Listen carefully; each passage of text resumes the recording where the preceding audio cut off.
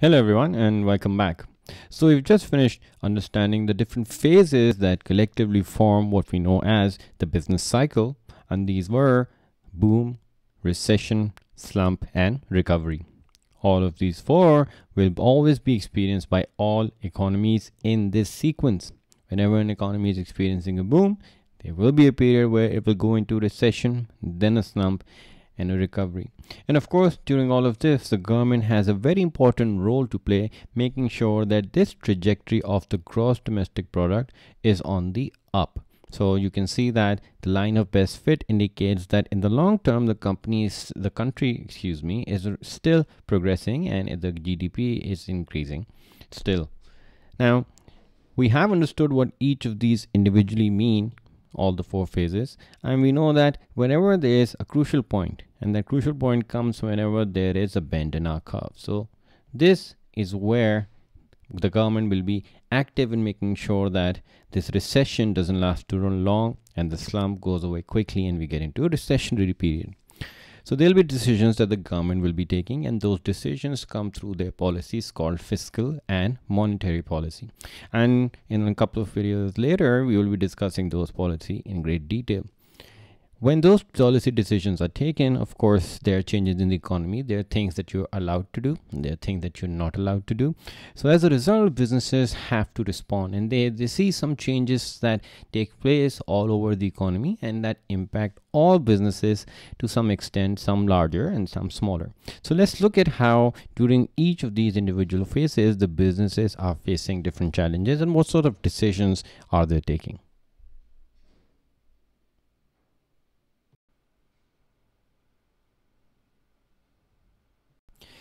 So we will start our discussion in the same sequence. We're going to look at a situation of boom first.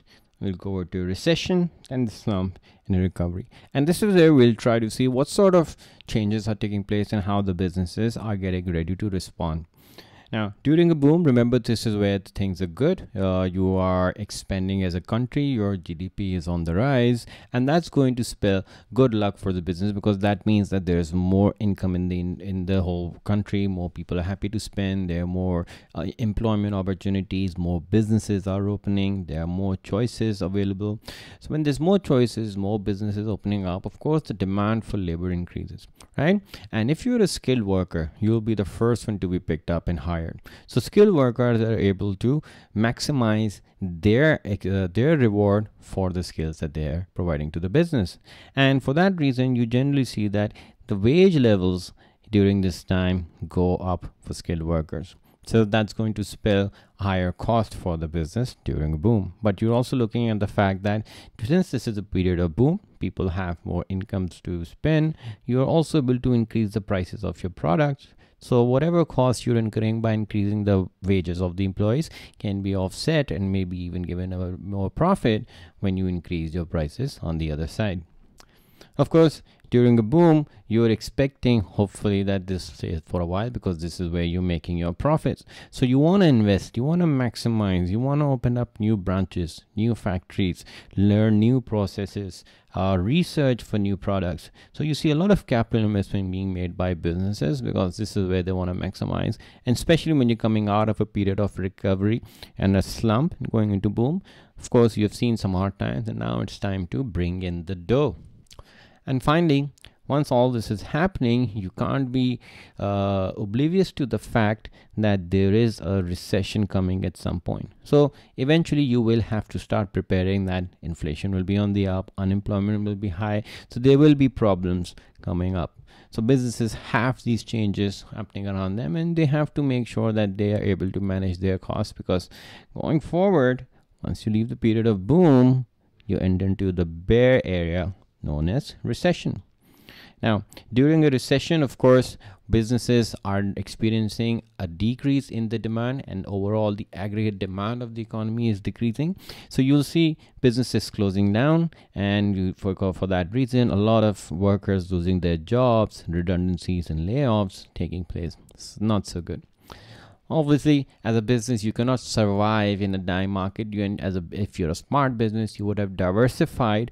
If you haven't, this is a good time to start looking for new markets to see if you can make up the money from another aspect. Also, you may have some unsold stock. You can't just cut down on your production right away. It's not easy to just fire people. You have a fear of trade unions taking action. Capital investment takes a while to be paid back. So you are stuck with your production levels, but the sales aren't taking place. So you're experiencing overproduction. More sales, less demand. And of course, there's only a few businesses who can survive that period. And a lot of businesses then start filing for bankruptcies. And of course, that's a sign of businesses failing. Of course, after a dark night, there comes the day. And the day is just breaking with a period called slump.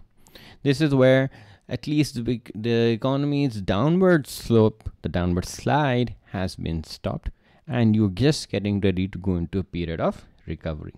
So this is where you're trying to still provide, people are still not really felt any increase in the incomes. The unemployment level is still quite high. So you're still trying to survive as a business by trying to offer more basic products, things that people will still want even if there's a period of recession. So the basics, the staple foods, the clothing, and all the basic stuff that people would require. So your focus then becomes necessities, not luxuries. Of course, this is also slump is also a period where a lot of businesses have seen a period of recession and they just have not been able to survive. So you still see closure of some businesses, and some businesses who are trying to reduce their overhead costs but close down some of their factories to reduce the cost to still stay alive. Finally, sadly, this is still a time where redundancies are on the high. Businesses are still not sure when is the recovery period going to come. So you're still trying to minimize your cost by downsizing your labor force. And then finally, after a period of slump, there will be a period of recovery. This is where things are again taking a turn for the better. The GDP is rising again. And during a period of recovery, businesses see that the consumers are again rich. They have more money to spend. So this is where, in order to recover your losses from a period of recession and slump, you're able to increase your prices and make up for the lost profits. Also, the confidence in the recovery will also bring in new startup businesses, and that will also push the economy forward. Businesses will start utilizing. If they close down a factory, maybe shut down a machine, this is where the increase in demand will see an increase in the capacity utilization of their factories. And more recovery, more demand will also mean more investments for the business. Of course, if you're making capital investment, you have to keep in mind that if you're taking a loan, you also look at the interest rate. How is that operating? What are the other assets costing? So that all must be kept in mind once you are in the recovery period. So all four of these periods have very distinct features, and businesses face very different challenges, and they take different measures during all of these.